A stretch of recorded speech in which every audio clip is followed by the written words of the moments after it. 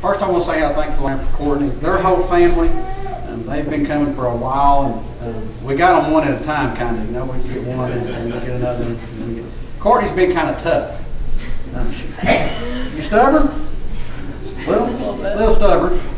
She decided to join the church to be baptized. It's wonderful. I'm so thankful to see young people want to become a part of a church. And, you know, it gives them roots, and it gives them something to stand on, a solid foundation.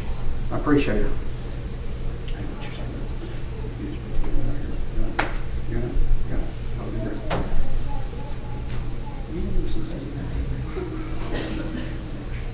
In obedience to our Lord and Master, I baptize this my sister in the name of the Father, and the Son, and the Holy Ghost.